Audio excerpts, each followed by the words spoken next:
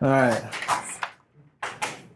Let me do a pano because that's so cool. Surprised none of you like tried to run.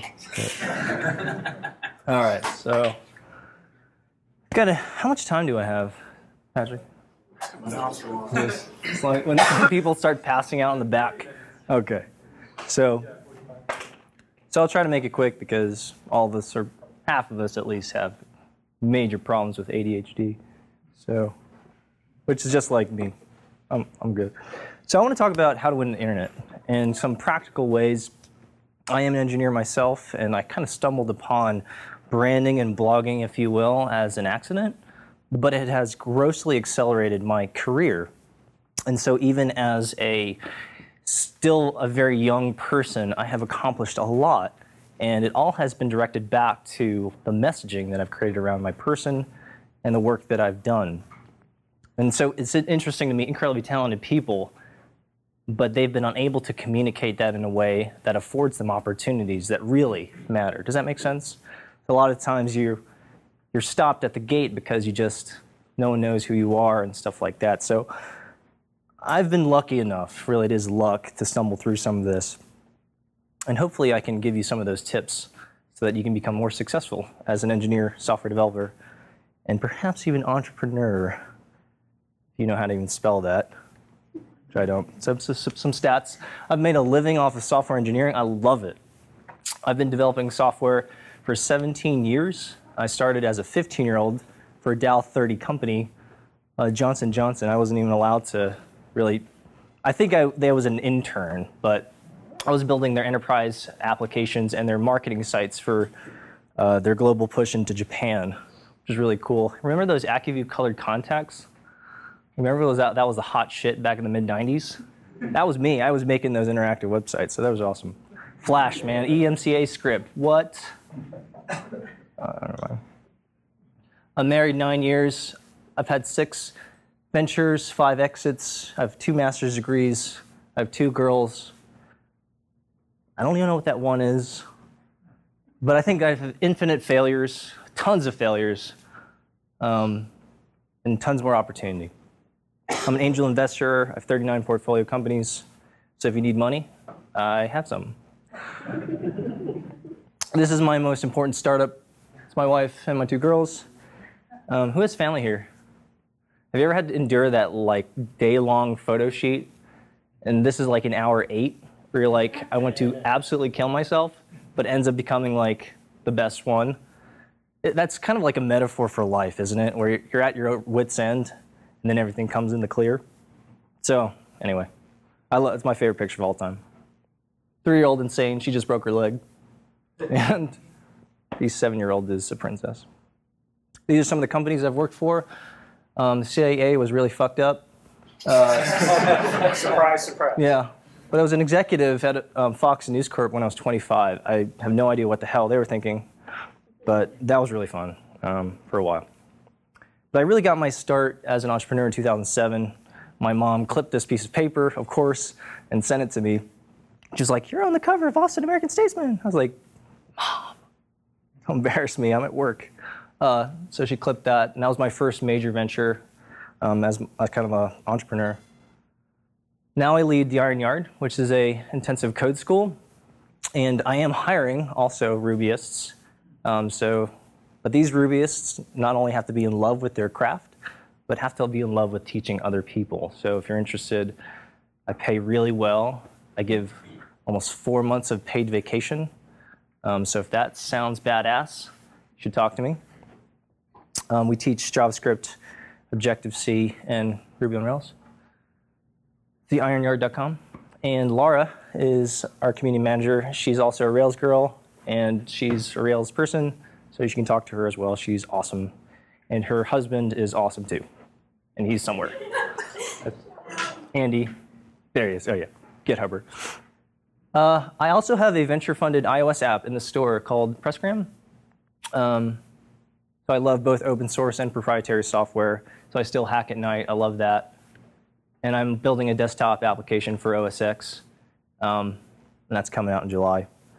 So that's going to be fun. And that's very much related to digital publishing. I'm just completely obsessed. I'm a Georgia Tech grad. Really lucky. I failed my way through. I had started with CS, but I failed out my freshman year. I was a douche, like total ass. But they let me back in. I conned my way back in, and I've got 2 graduate degrees here, 1 in education. All right, so after that, so who cares about personal branding? What we're going to start is with personal branding as kind of a meta level why this is important, why you should care, and then I'll walk you through some practical things to encourage you to actually execute against that why. I love memes, so forgive me in advance. And just my wife, she thinks that's all I speak in emoticons and memes. But after 9 years, it's kind of like telepathy anyway. All right, so why does this matter? Because I said so. It's about competition, really. It's about being competitive. Why personal branding matters is because it lets you be more competitive as an individual. As much as we love community, as much as you guys are peers, and this is a community here, you are competing for jobs. And what's nice about being the software world is it's a big ocean. So in most cases, all of us are going to be well employed for the rest of our lives. I love this industry. I can't imagine being in any other one. So you'll never have a problem. But it's especially challenging when you're starting out, or you're trying to rebuild a career, or trying to engage in a new technology stack or something. When I started teaching myself Objective-C about 1.5 years ago, I didn't know anyone. I didn't know what I was doing, so I wanted to be competitive, and it helped. So it helps create more signal and less noise around you as a person. And the fact is that we all do this. We use Google as a significant signal to who we are as people. Whether it's right or wrong, it's really not. I'm not trying to qualify that. But you've done this. You Google yourself, sometimes, maybe too much. You Google your peers, your colleagues, potential employers, and you know this to be true as well. They Google you. They look for you. They look for signals about who you are as a software engineer, but also the signals around your person, your character. Are you a person who gets high and drunk on Friday nights? And are they willing to risk to pay you despite those character flaws? And so for Google's sake, in many ways, again, not qualifying whether this is good or bad, but rather stating what is, you have to consider personal branding as a part of your strategy, if you will. And again, not a super fan, but it really has accelerated a lot of my life. So the point then is you have to be a little bit different. You have to give Google and the other signals something to talk about, something to write home about. But the difference is you have to do it on purpose. The fact is, all of us, especially if we have GitHub profiles, we have signals already. The question is, have you been intentional about those things? Have you actually created positive signals around your character, the work that you do, your passions as a developer, a particular angle? Maybe you love some scaffolding technology and you're like, yeah. Is that a positive signal for an employer? And have you done it intentionally? And so the point is one of control. Be in the driver's seat, metaphorically. Again, it's not a question of if you have a personal brand or some signals around your name and your person. It's not a question of if, it is a question of how, and how good, and of what quality, and how consistent. Does any of this make sense whatsoever? Right? I do enjoy hearing myself talk. No. So you have an entire opportunity to be entirely epic. You may not have ever thought, I should really think about the signals that I'm creating out on the interwebs. But now is an opportunity to really start fresh, especially for our students in our cohorts in the Iron Yard. They have a very unique opportunity to make a major pivot into software world. And they can start entirely fresh. That's why we require all of our students to blog, because a blog allows them to control from end to end the messaging around their new career. Excuse me. So if at one point they were a florist, or a Starbucks barista, which are real stories, they are now able to craft a message around this new brand. I'm a new junior level software engineer in Rails or Objective-C, and I'm looking for an opportunity. And strange things begin to happen. So social media, obviously. So the point around social media, I guess, is just to choose wisely. I used to be a super fan of social media. Now I absolutely hate it. I don't have a Facebook page or a profile there. I keep an account because, I mean, how many of our clients have asked us to create Facebook integrations? Like every single fucking one, right? So you have to have an account to create, to use their API and stuff. And I'm very close to quitting Twitter too, but I'm working through that. The point is to choose wisely. So at one point I had tons, but there is something very special that happens when you choose one or two and you go really deep. A couple of years ago, I made the decision to cut all ties to all major social networks except Twitter. And I jumped from like 8 or 9, 10,000 followers on Twitter to over 100,000 within a few months. And it was an incredible experiment. I'm now hovering around 189, 190,000. And it would be an absolute lie if I didn't tell you that that makes an incredible difference. For not only for me, for my companies, for the portfolio companies that I oversee, one tweet from me allows them to enter into spaces that they may not have otherwise earned on their own right. And that's powerful. I'm not saying that I like that. In fact, I really don't like it.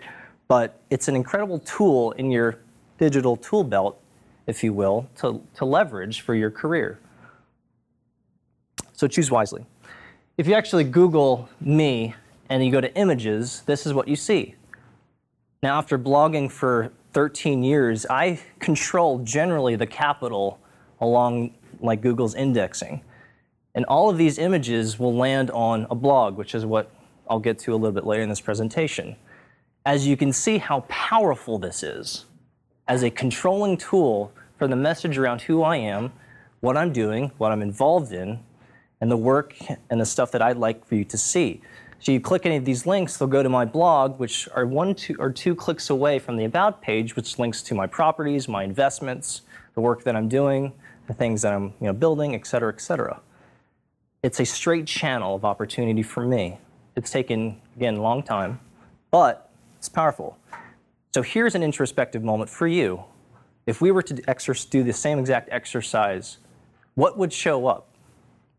And is that good?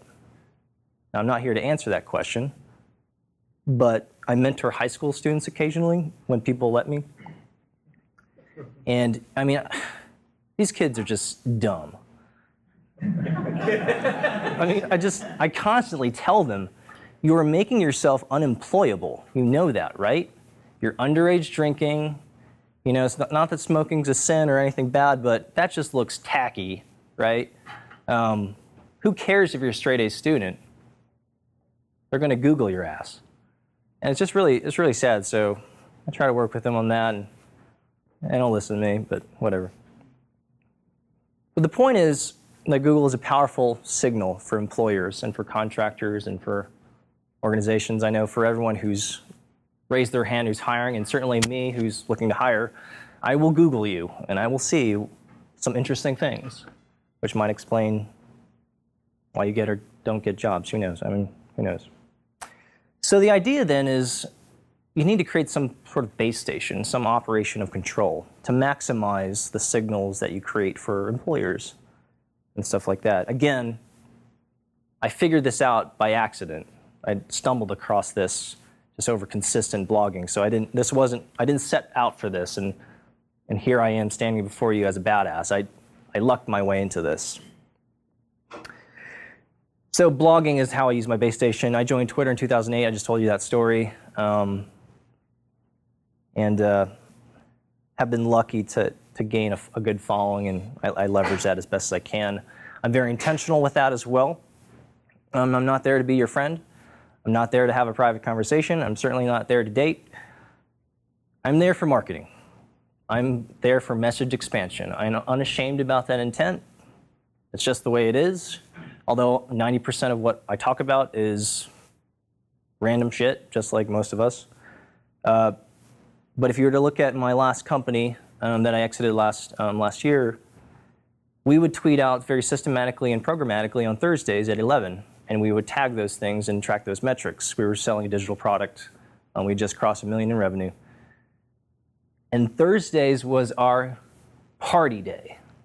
We had about 250,000 followers globally as an organization, and we would tweet that out.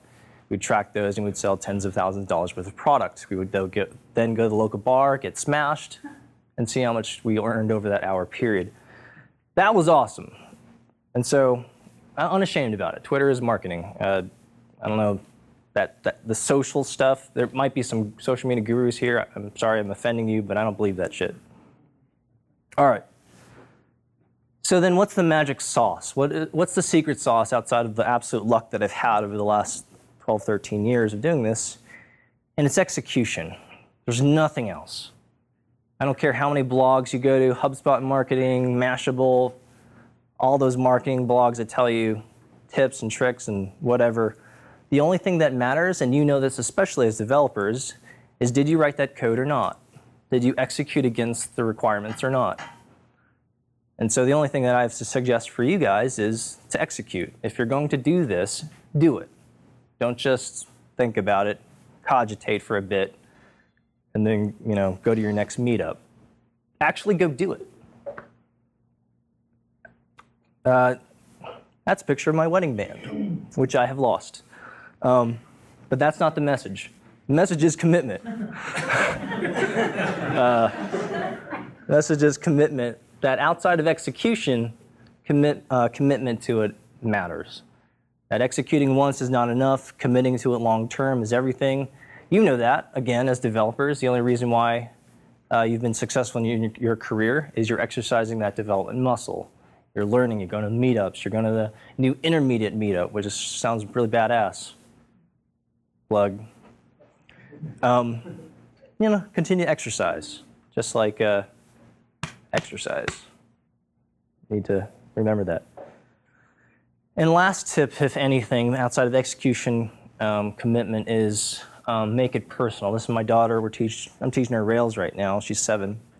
I have this really cool video of her making her first, making her first line and hitting enter, and just her eyes light up. She's like, "Oh my God, she said, I'm a coder." So I captured that on video, and probably one of the best videos. And then, of course, her sister runs around the edge of the wall and says, "My foot, my foot." But seeing, for those who are old enough to remember BASIC, that's where I learned. You didn't have this responsiveness of being able to see something and then seeing this reaction, this cycle, this feedback loop, if you will. You just kind of guessed and hoped it happened.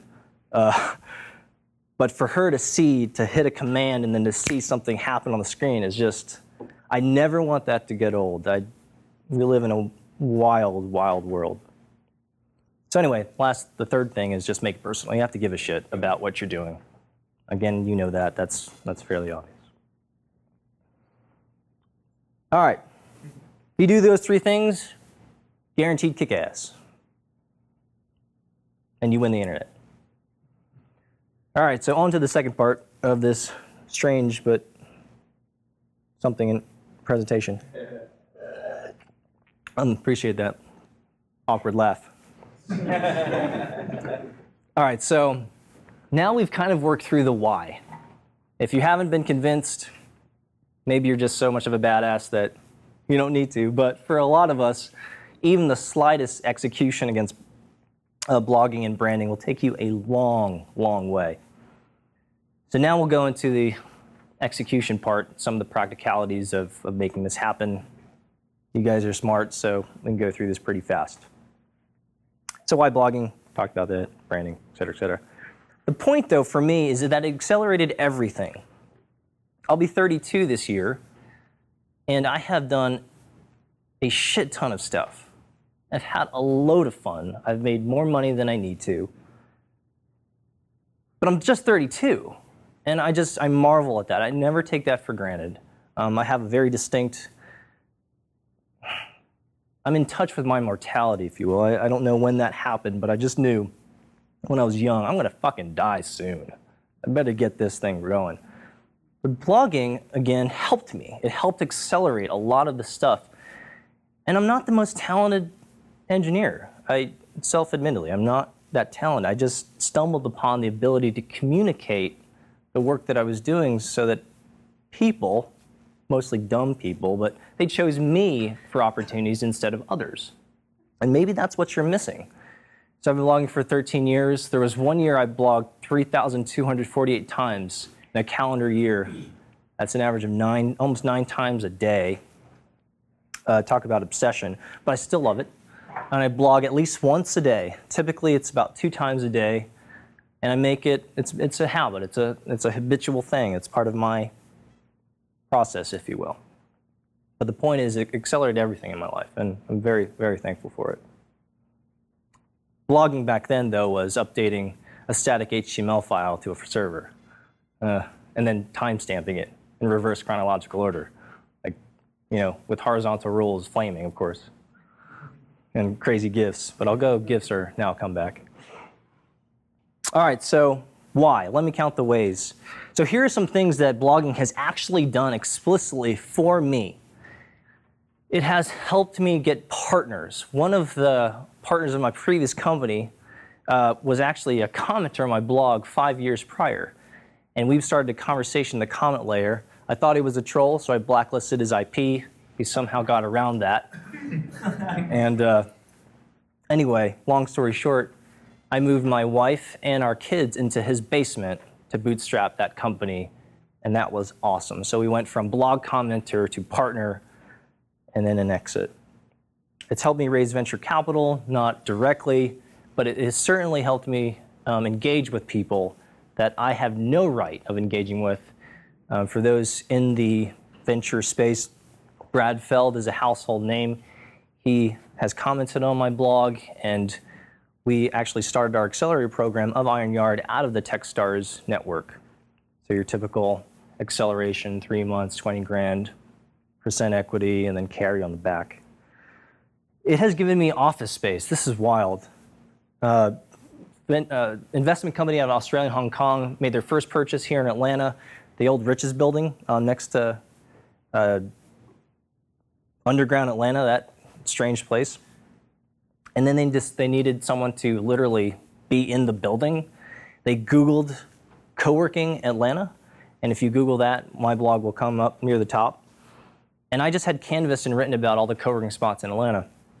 So they literally cold contacted me and said, looks like you know what you're doing.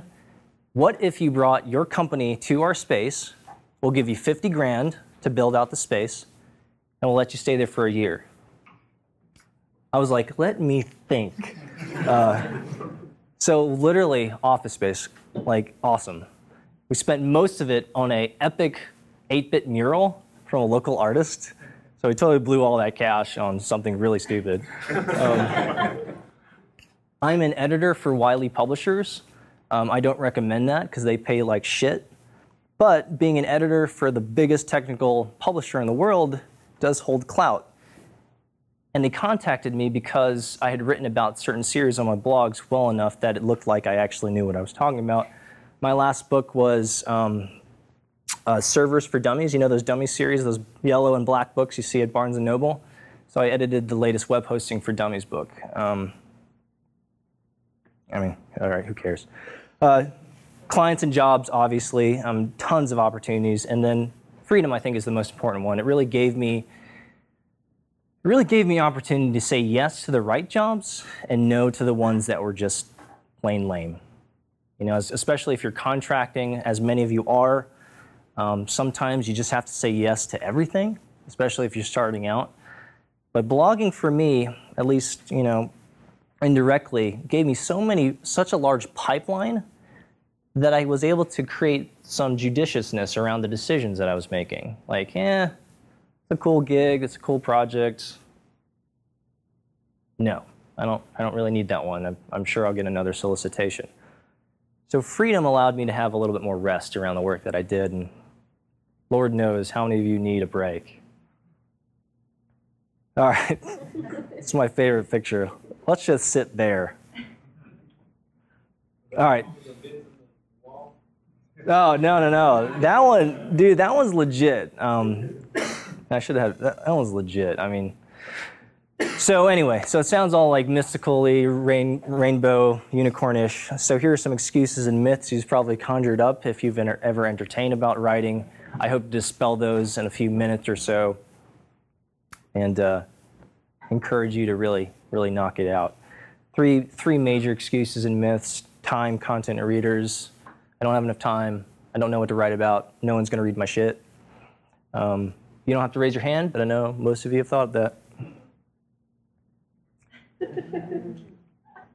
She's from Atlanta, right? Sweet Brown.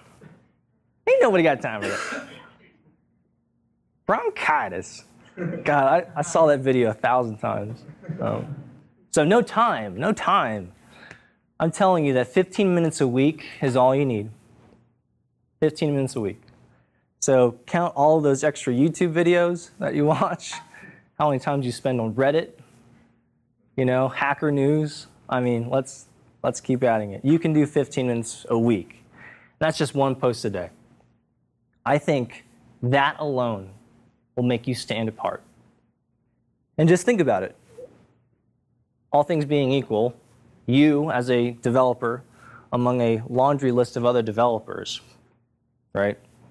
And you're stack ranked against them as hiring managers come or whatever, and they Google all 10 of you and your competitors, except you've been writing consistently about Node.js or Scala or Redis or whatever, you know, whatever the flavor of the month is, whatever you're just like jonesing on right now.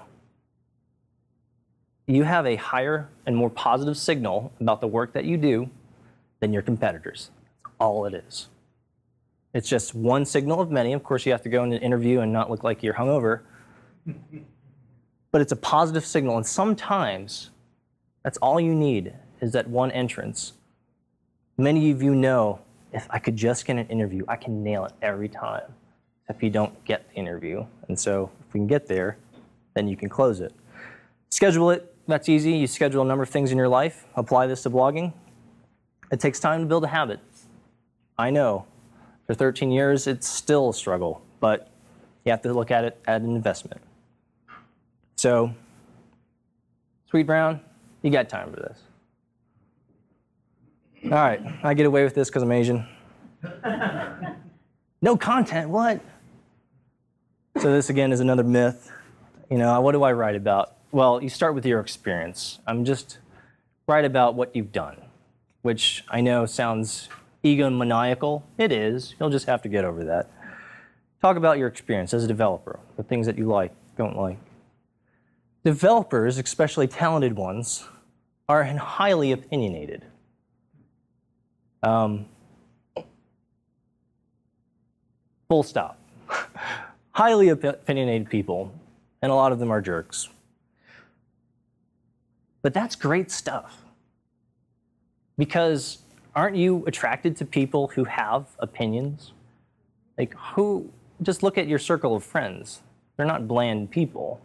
They are people with opinions, maybe shared opinions, maybe opinions that you don't equally share, but that you like anyway. I don't know why we don't apply this to the hiring scenario, right? Why would I hire an unopinionated person, which is a boring person? I hire highly opinionated people who love what they do and are willing to duke it out when we come to a technology decision. I love that. I think that's cool. So you are opinionated. Why don't you just man up or woman up, is that phrase? I want to be gender neutral. Do it. And just share that opinion. You lose nothing. And again, stack rank against the rest of the development field. You have an opinion. You have the courage. That really is it. The courage to share that opinion. That's attractive to a hiring manager. That's attractive to people who want to hire you. Wow, geez, he really came off strong about, Node is when I'm kind of geeking out on, kind of on the back burner. wow, that's cool. Like, he really likes his stuff. I think I want to talk with that person, that gal. Code snippets, Google loves that stuff. I don't know why, but it makes sense. Copy and paste code, what you're working on. I mean, how long would it take you to say, hey, totally got stuck on this line right here. You know, this object won't compile, but here it is. Fuck. Publish. I mean, that's 30 seconds and you're done. You're good. You're good. You have published. You are a digital creator. You're badass. And then images are so easy. I mean, they're just so easy. I mean, as superficial as that might sound, it's attached to your name. It's content regardless. Take a picture of your workstation. Probably remove some of the garbage before you take the image. But man, that junk works. This has no relevance to the next slide. I just like it. No readers. So that's the second myth. Here's the third myth. No one's going to read my stuff. Bullshit. Your coworkers will for sure. Because why? They don't know what it is, but they intuitively know. You just became more competitive. I want to know what my coworker is doing to advance their career. Why would they do that? They're going to look at you sideways. It's going to be an awkward water cooler moment. But you can be like, just trying to up my game. Your peers, so you're not in the typical work environment. Your peers will definitely take note. They'll say, whoa, whoa, whoa. I don't like Node. Why is he talking about Node?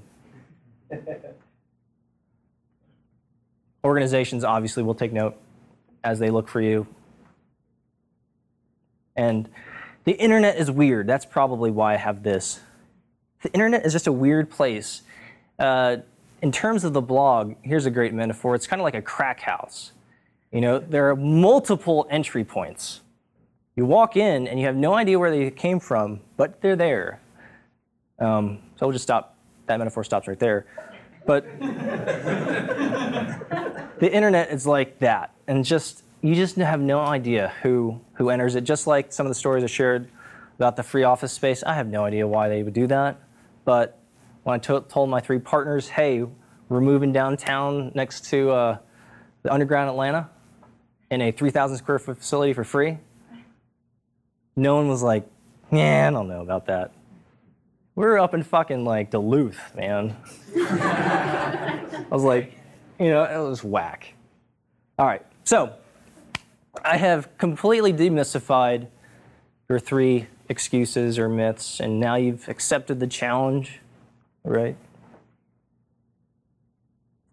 So excuses no more. Here's some options for publishing: WordPress, Tumblr, Subtle, Medium.com, Jekyll, Octopress, the last 2 being developer-centric. I don't care. I'm not dogmatic about any of these. I like WordPress because I had built a business around that, but I am the last person to tell you which one to choose. Just choose one. Who cares? If you want to use GitHub Pages, do that.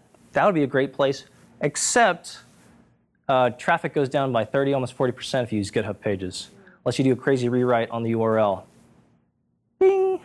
So just be careful about GitHub Pages. Picard. Execute. So you have to commit. Commit, schedule, and then profit. Whatever that profit might be. It may be very soon. It may take a long time to create this online equity.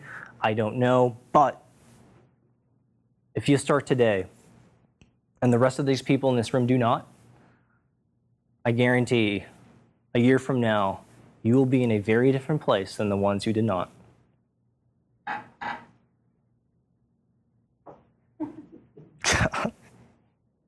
Like, I was building this deck this afternoon, and I was just giggling.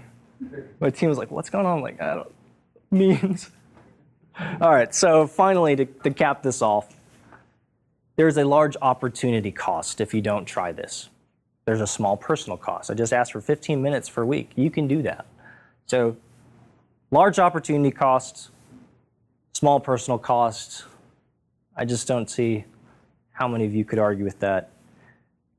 It could very well transform your future. give you options and opportunities that you may not have entertained before. And that's really exciting. It's exciting and also scary to think that there's some opportunities that are available to you that you're just not aware of. I struggle with like acute anxiety. Whew, if I sit on that too long, I have to go take my meds. And then you just don't know. I think there are stranger things that have happened with the internet. So, take it for a spin.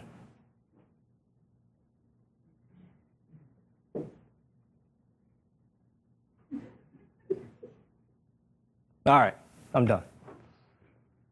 Your turn to ask some questions. Yeah, what's up, bro? Yeah, you who can be fooled so easily. Yeah, well, what's your take on spending time working on things like, say, your Stack Overflow profile or where you're kind of more interacting with the development community? Yeah, that's a great question. I would say take the same principle as I shared earlier, is choose wisely. Some of you guys have some killer Stack Overflow profiles. Some of you have some amazing GitHub commits, like, how many times in a row, right? Mine looks terrible because most of my stuff is proprietary, private. So I can't use it as a positive signal and in my career I don't need it as well. But again, choose wisely where you're going to spend some time to really invest. And it does make a difference. Imagine curating, making a little bit more sexy those profiles, and it just looks so much more classy, right? Compared to someone who is not really thinking proactively about those profiles. But choose wisely because you don't have infinite amount of time, and then try to do it really well. What are your opinions on split profiles? Because, for instance, I currently do work in kind of work in an actual industry, and then it's still in IT, but then I've also been working on some developing some of my own application. So I'm kind of curious, so one of them is kind of a web developer, Rails, Django, personality, and the other one's kind of a corporate Oracle data warehousing architecture. So I kind of hate myself a little bit. My first job was with Perl, ASP, and Oracle. And yes, I hated myself too. So this is just, again, my opinion. I don't know how to do split personalities. I am one person, and it's too difficult for me to isolate and segregate myself. And I think I've just learned to be comfortable with that mashup, if you will. And so whether I'm talking about my family or our portfolio or my company or whatever, it just kind of jumbles there together. And I feel okay with people finding that stuff, but it really is a functional decision because I don't have enough time, to manage multiple accounts and try to create these alternate personas and talk about myself in the third person. So I just have chosen, for me, I've got one blog, and that's the way I'm going to execute.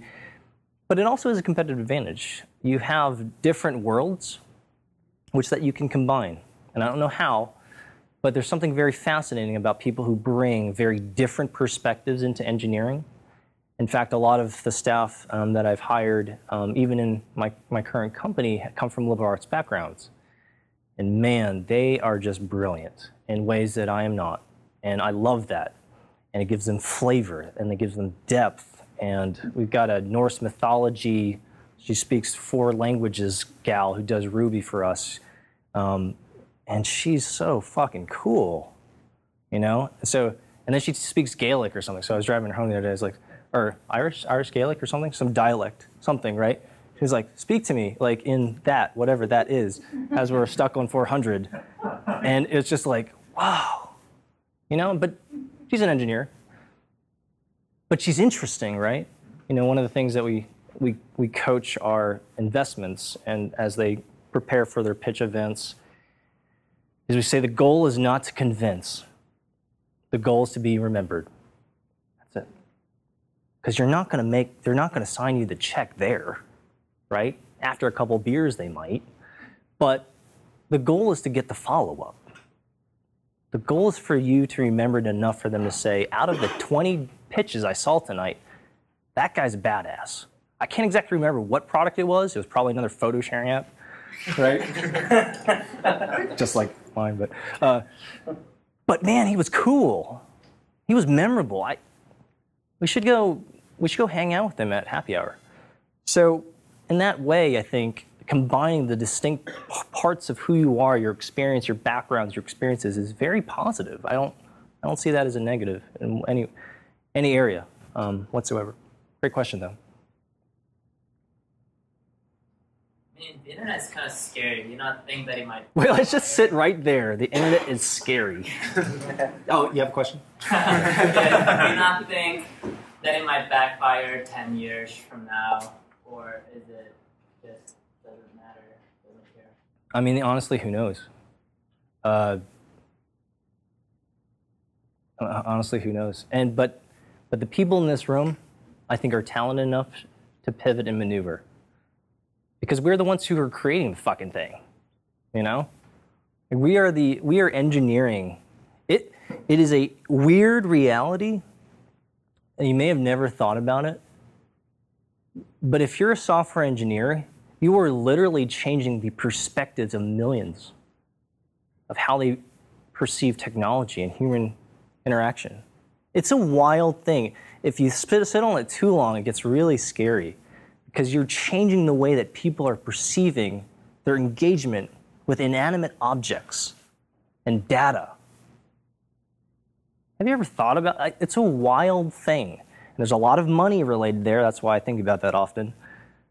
But you are creating these realities for people, and that's crazy. So I mean, who knows? So if it's broken, we'll just go fix it. You know, the answer is I don't know. Sorry. Good question though. Or my daughter will fix it. I'll be like, hey, Rowan, you got to fix this. Like your dad looks like a total ass. This is going on YouTube, so she'll figure out a way to erase it. Yeah. So why will your traffic go down by 20 to 30% if you use GitHub? There was a Hacker News article about if you use GitHub Pages, it's based on the page load because they use a spam system internally that has to route your DNS through a really complex system, which elongates the time between the visitor and the actual page view. I'm overly simplifying that. But since PageRank is based on speed as a major signal, you actually rank lower. Yeah. So, I don't know. So you might as well push your Octopress blog to a Go to S3 Weebly image or Wix. No, just kidding. Don't do that. But I love stock images. Aww. So one workaround is to not use like an apex, not host the pages site at the apex of your like domain. So instead of like example.com, if you www.example.com, that will work around it. And the reasoning is just because you can't CNAME an apex, like a domain at the apex. So you have to pin it to like one specific IP, and that IP does DDoS.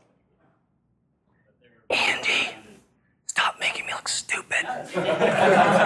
It's a tough thing. If the DNS spec would ever allow CNAMEs at the apex, this would be a solved problem, but it unfortunately just doesn't. It's like a fundamental. What's the funny thing is it's not actually a hard. The standard doesn't support it. Many implementations, including Bind, do support it, though we still don't use it because it's not the standard. You can run into some issues. Whoa, fight! Especially with email. If you use a CNAME at the apex and you like route mail, like that gets. Look at these guys. Round one, Andy. I would not recommend it. No, yeah. You can Google it. So we could have a blog war now. Yeah! And that would like Round one. We got some finish him. Okay. Yeah. Do you ever have anyone ghostwrite for you, or do you have guest bloggers on your blog? Ooh. That's a great question. The answer is no. For my personal blog, no. I have had some guest authors, and it was noted that they were doing like a guest post or something. But vast majority is just my own thoughts. Yeah. Do you think that has a place in a strategy? I guess not if you haven't used it. No, because the win of someone else writing content for you is actually a loss for me because it takes me more management time to copy and paste their really fucked up HTML into the system. I'm like, just, I'll do it myself. You're diluting the brand. Yeah, that. What? Yeah, whatever. Yeah, I mean, yes. I think so. Hey. Do you have a, I don't know, like a personal policy for deleting or editing previous blog posts? No, I don't have a policy or a strategy. I leave all of them there. Because once they're there, like Google has indexed that to Kingdom Come. And Wayback Machine ain't escaping Wayback Machine. But here's the honest truth is we have all changed as individuals and matured as adults. So the things that we believe today are not the same things that we believed even a couple of years ago. And I think that's okay. I think we are oftentimes scared of our past, and some of us have some weird past. I mean, the reason I left Atlanta when I graduated tech is because I had too many girlfriends here. I mean, like, that was just weird. But now I'm back, and I don't know where they are. Anyway, TMI, weird. Asperger's right here, sorry. But I think that's okay. I think it just shows that you're human, that you change and you evolve. And how many times have you guys pivoted or looked back at some of the software that you built and you're like, oh, revolting. And there's this gag reflex and you're like, oh God, don't say that. Yeah, I mean, that happens. And I think that's cool. Can I answer a follow-up to her question? Sure. I do blogging too. On some of mine, if I look at the analytics and there's certain pages that are just like, yeah, they were a blog post in time, but it's a landing page. I mean, it's like the number 2 entry on some keyword in Google. And so people, in those cases, I declare them in the category of being what I call on the blog a maintained post. And it's marked very clearly, like, and it will have a change history. Like, okay, the version changed, so I updated the example, and I'll do a log. And because even though it's a blog post, it's this living thing because people are hitting it, like sometimes hundreds per day. And it would be a disservice to have it be stale information. And so that's just look at your analytics and decide what's right. As long as you're clear, though, you know, it's not like you're being editorially dishonest on your blog. Yeah, time stamping it. That's a great tip. The #1 blog post of all time on john.do, my personal blog, is a blog post titled Top 10 Creative Notebooks. And so I carry around, as digital as I am, I think there's something very fundamental to analog. And so I love these things. All my ideas and notes and scribble scrabbles are there. And so I've experimented with creative notebooks over time. And so I wrote, hey, these are the top 10 like creative notebooks that I've ever used, including that and Action Method and a bunch of other weird stuff. It has tens of thousands of views a day. And it took me a while to figure this out, but then I added affiliate links to those. and now I get a check from Amazon every month from that one blog post. It's fucking ridiculous. And you know, my wife's like, so I know because I got a text message on my device today. I ordered this portable boombox, right? Like, who needs that? But from Amazon, so they send you text messages. I'm like, oh, like, so I text messaged my wife, like, hey, there's this really strange, like, yellow and black package. It's a portable stereo system. I don't really need one, but I think it'd be cool. She's like, who paid for that? It's like, Amazon. So Amazon allows us to have date nights and stuff like that, so that's kind of cool. Anyway, weird story. Yes? So you were saying you kind of mess around with the structure, like the way you do things with like your notepad or whatever it is. Have you messed around or seen any advantages to the different structures of your site or your blog as it has transitioned through the year? I used to spend a lot of time on the technical components. In fact, I was spent a lot of time in the WordPress world for a number of years. And the previous company I had, we were the 5th partner Automatic. So we divided the company in half last year, sold half of it to WooThemes, which is one of the larger commercial players, and the other half to WP Engine, one of the largest commercial hosting providers for WordPress. So talk about being embedded in that universe. But the only thing that I've learned that really keeps is the fact that I've published every day. And it almost doesn't matter at this point what the actual underlying structure is. You can make a very hard case that I should spend more time, but if there's anyone, I can speak with authority. Just publishing every day for the last 13 years, like I preempt most people's content, even if I'm writing the exact same thing. For those who are a little bit of a geek in terms of Google PageRank, my blog's a PR5. As a personal blog, that's fucking ridiculous. And so I subvert a lot of spaces the moment I talk about something. And it's just because I have this this trove of stuff. Most of it's crap, but you know, crap piles on each other and get higher. So at this point in time, I don't spend any time on it. Dude, who could be convinced so easily? I have one more question, because you fooled me and convinced me. But you say you blog like every day. Yes. Yeah. Do you try to have a more content-rich post that you periodically release in addition to things that are more throwaway bits? Yeah. At this point, there's no method to my madness. Sometimes it'll be 100 words and a picture of my kids and her broken leg. And sometimes it'll be a more deep thought type post about leadership or my investments or what I don't know. So there's no method to the madness at this point. Yeah, sorry, it's getting hot. Or mine is hot. It's hot. Shit. Do you categorize your posts, and like, are there any kind of categories that tend to get more activity around them? Like, I used to, but now I don't. I have 4 categories, and that's just because WordPress demands one. I've got a legacy archive of 3,000 that I wanted to kind of shuffle away. I have one on autism, that's kind of rare, and one on photos. So I have 4. Do you see like more activity on any type, like specific No, types of there's no clear signals at this point. And if I could do away with all categories, I would.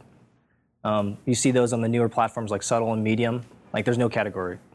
Like, just doesn't really matter. Hey, thank you so much for your time and your attendance. I apologize for my ramblings, but thank you for ATL Rug for having me, and thanks so much.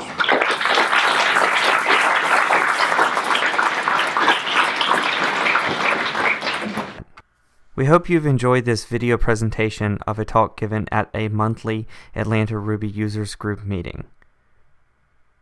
This video has been sponsored by Rieta Incorporated. As an Atlanta-based Rails consultancy, Rieta transforms high-level business problems into technical solutions. For more videos like this one, please see the ATL Rug videos playlist.